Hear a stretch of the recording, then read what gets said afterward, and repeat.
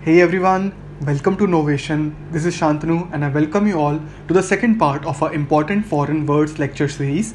And today also we are going to see most important foreign words and phrases, and these are directly asked in exams like IIFT, SNAP, CLAT, and are also very important for the reading comprehensions of CAT, CMAT and TISSNET. So friends, please do watch the part 1 of this video lecture. And its link will be in the description section and also on the top right corner of your screens. So without any further ado, let's start this session. So friends, what we are going to do is first we'll see the word, then we'll see its origin, and then we'll see the meaning. Also there will be a visual aid through which you can remember the word easily.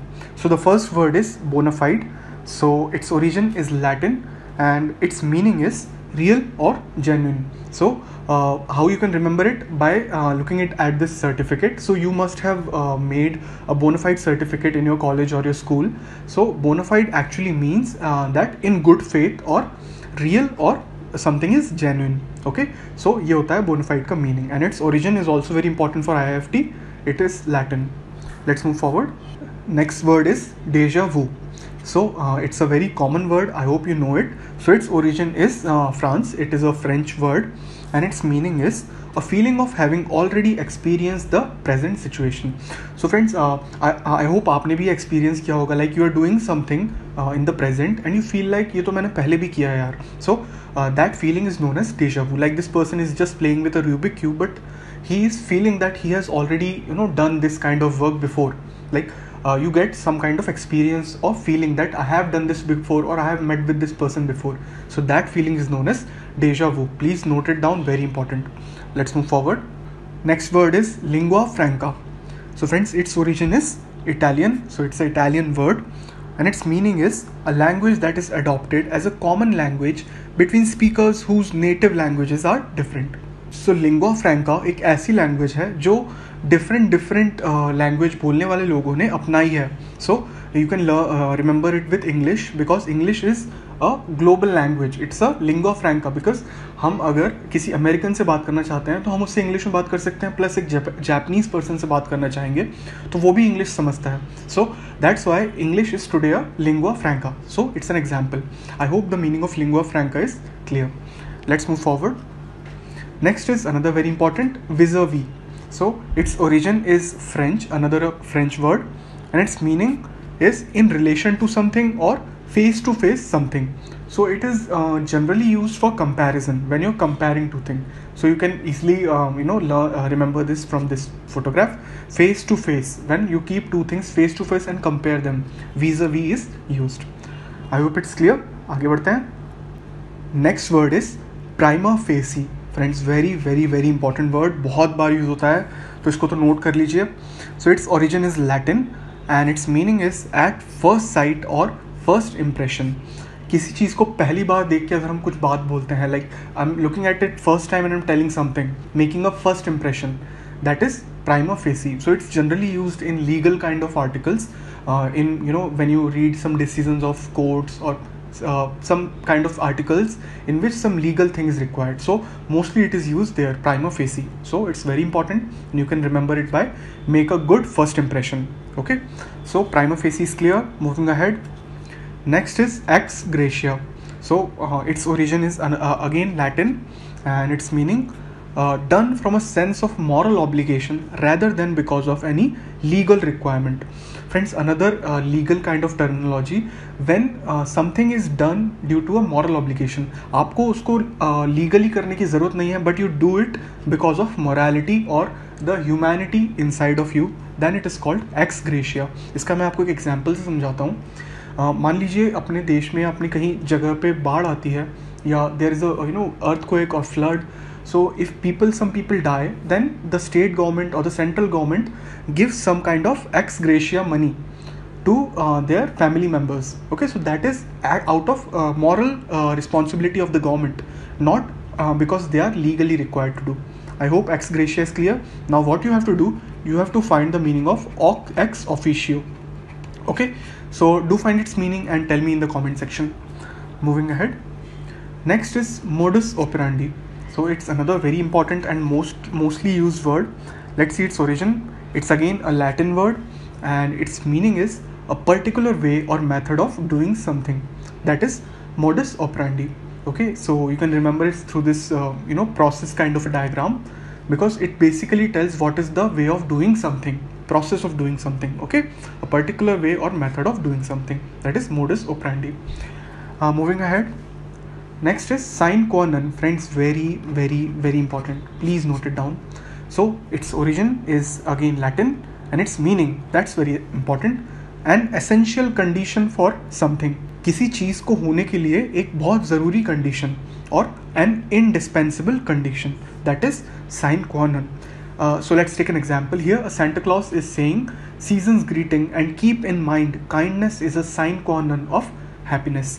मतलब कि kindness अगर आपके पास होगी, kindness is a very essential condition for happiness. खुशी चाहिए तो उसके लिए एक कंडीशन है कि आपको काइंड होना पड़ेगा. If you are kind to other people then you are automatically going to be happy. So I hope this sentence is clear.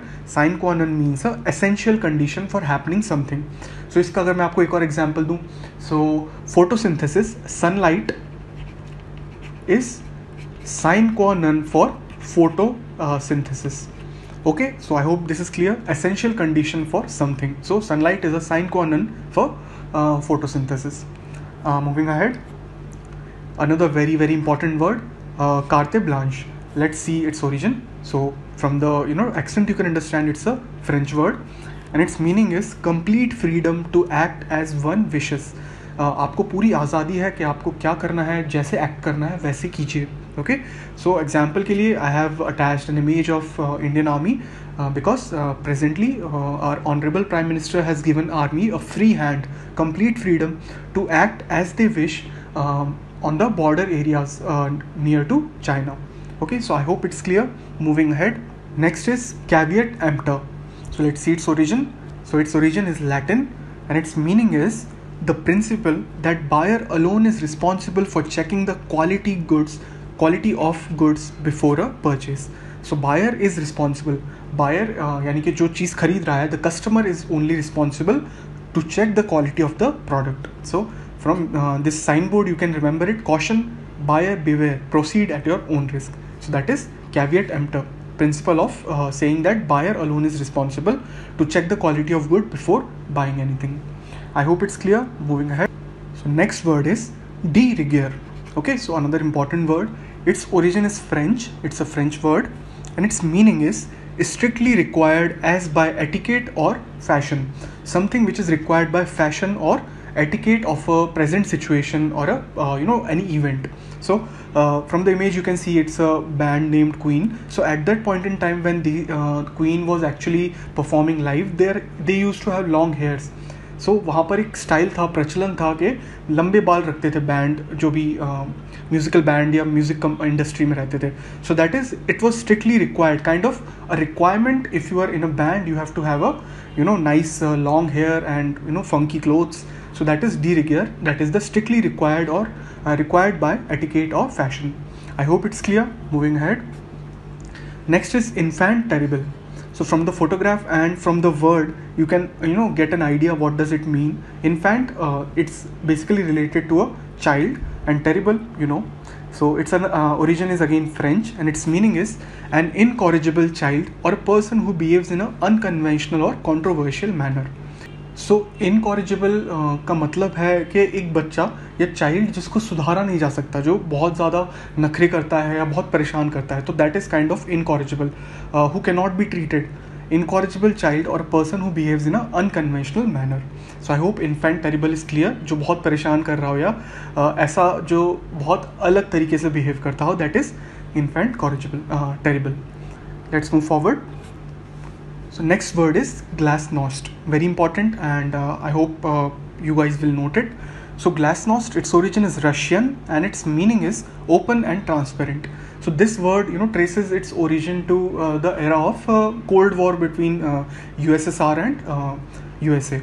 So basically it was related to a discussion which happened between America and USSR, which was open and transparent discussion. So it was named as glasnost. So I hope it is clear. Glasnost means something which is done in an open and transparent manner. So in that way you can remember it from the photograph also, where there is transparent accountability is there for the government or anything which is transparent and open in front of the public. Moving ahead. Next is mea culpa, another very essential word. So its origin is Latin and its meaning is, जो कि हमको शब्द से भी clear हो रहा है, acknowledging one's own fault या खुद का एरर या खुद का फॉल्ट को मानना. मिया, इसको आप कैसे याद रख सकते हैं? मिया को आप बोलेंगे मी, Kalpa culprit. I am the culprit, it means I am the culprit, मैं ही कल्प्रिट हूँ, खुद ये बात मान रहा हूँ मैं. सो a cute dog acknowledging that yes, I have done a mistake. I hope mea culpa is very clear. Let's move forward.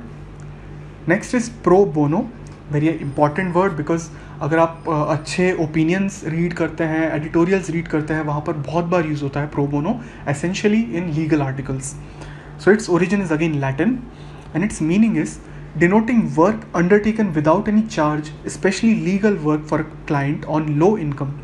सो अगर कोई एडवोकेट है, ही takes no money for fighting the case of a client, then he is doing the work pro bono without any charge. He is doing it for a low income client, that is pro bono.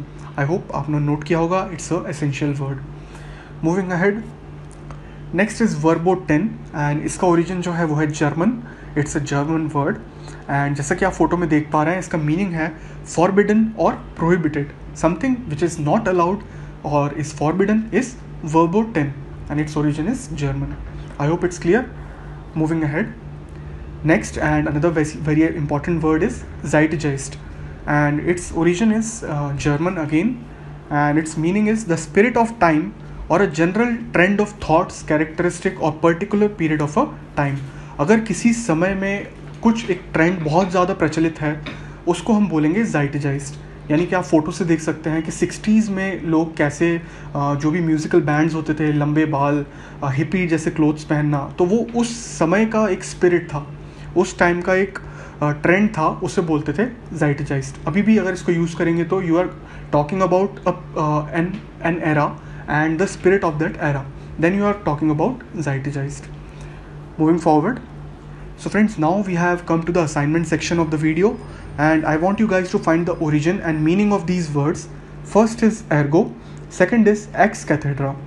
So in the comment section, tell me the origin of both these words and the meanings, and if you'd like, you can tell me the use in a sentence also.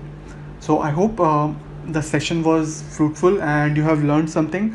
And please keep noting down what ever I am telling you, because IIFT में ये बहुत ज़्यादा important है. Foreign words similarly CLAT में and CMAT में और snap में बहुत इंपॉर्टेंट है. सो और TISSNET में तो आपको पता ही है, RCs में पूछा जा सकता है डायरेक्टली या फिर डायरेक्टली इनडायरेक्टली आपको RC में भी पूछा जा सकता है. Okay, so thanks a lot for watching. Please like, share and subscribe to novation, and thanks again for watching. All the very best. Bye bye.